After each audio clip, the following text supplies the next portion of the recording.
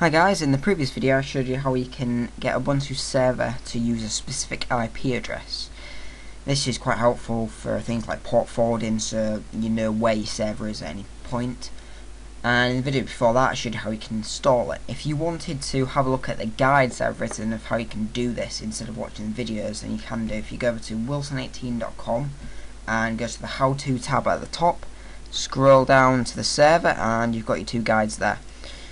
It goes through the code and it's got God knows how many pictures on there, just so you can't really go wrong. If you've got any questions, comment below, watch the videos in the playlist and let us know if you get stuck. So in this video I'll be showing you how you can install PHPMyAdmin. That's just a web management tool for the database. If you don't want to use it, then you can skip this video and just go on to the next. In that video I'll be showing you how you can update the system. So to get started we need to open up our server. I'll be running this on a virtual machine just to make things a little bit easy for myself, and I will be stopping and starting videos just to speed it up for you a bit so you don't have to watch the lengthy install or anything like that. So we can start the server, and we then need to log in.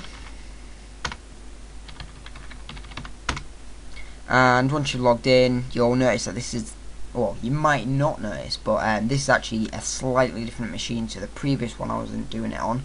And this was because my internet connection went down as it was downloading a package, and it kind of killed the server. But don't worry about it. It's fixed anyway. So to do that, you'll also, once I've logged in, by the way, sorry, you'll notice that there is updates available, and I'll be explaining how you can update in the next video, so make sure you keep posted. So to actually install PHPMyAdmin, you have to type in sudo and then apt-get install and then PHPMyAdmin. And what that does is a sudo bit tells Linux to run it as an administrator. Sudo means super user do, and the apt-get is basically how we go about installing or removing packages and so on. The install bit's saying we want to install, and the PHPMyAdmin is the package we're installing. So once you've done that, click enter and type in your password. Make sure you get it right. And once you've done that, it'll read the package and say, right, this is 23 meg big, are you sure you want to install it? And the answer is yes, we do. So this will then connect to Ubuntu servers and start downloading the correct packages. And depending on the speed of your internet, it may be fast or it may be slow.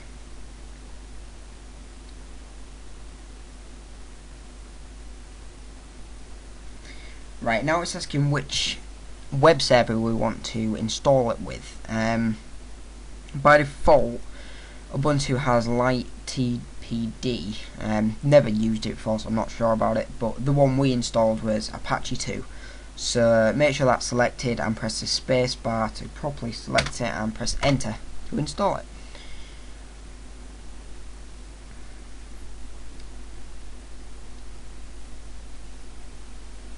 Right, once that's done, we can just click yes for this. Right, now we need to choose the password for the database administrative user. I would recommend using the same as Ubuntu, the password we chose when we was actually installing it. Just makes it a little bit easier.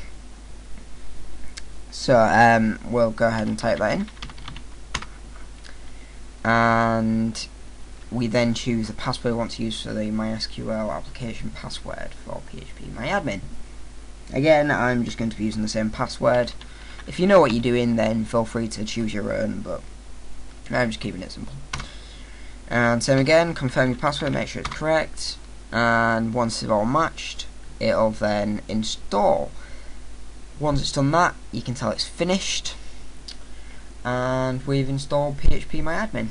If you just wanted to test that and make sure it's working, you can open up your internet browser again and type in the IP address, or if you've already got a domain set up on there, then you can do that. but I'm just going to be doing it via its IP address, which is 10.0.0.150 and then / PHPMyAdmin. And you can see that it works. We can attempt to log in as well if you'd like to, just to prove a point, but it works fine. Another point that I'm going to make is it's not very secure having it set like this, but in the next couple of videos I will be going over the security aspects of hosting this server and the things we can do to make it a little bit more secure. So make sure you check back and watch that. If you subscribe, you'll get an email when it comes up, and it makes it a bit easier. But if you like the video, then please like it, subscribe again, means you can watch the rest of our videos. And to be honest, it's just nice to see that people are liking and subscribing it. If you've got any comments, then leave them below as well. If you didn't get anything about what we did, or you've got any questions, or you want to learn how we do something, then comment below and I'll make sure I'll get back to you quite quickly. Check out our website, so there's plenty of guides on there, and if you could like us on Facebook, that'd be bloody brilliant. But thank you very much for watching, and hopefully I'll see you again soon.